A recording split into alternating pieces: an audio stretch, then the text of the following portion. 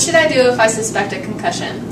Immediately have the athlete suspected of a concussion withdrawn from participation. Have the athlete see an athletic trainer if available on site. In addition, follow up with a healthcare professional experienced in evaluating and treating concussions would be appropriate. When is it safe to return to play?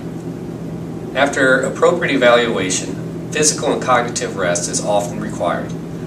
After you become completely asymptomatic, a graduated return to play may be indicated. By following these guidelines, you can reduce the risk of significant complications such as second impact syndrome. Can you further explain second impact syndrome? Second impact syndrome is the result of a second brain injury prior to the resolution of a previous concussion. It may lead to swelling on the brain that results in permanent brain damage or even death. Where can I go for more information?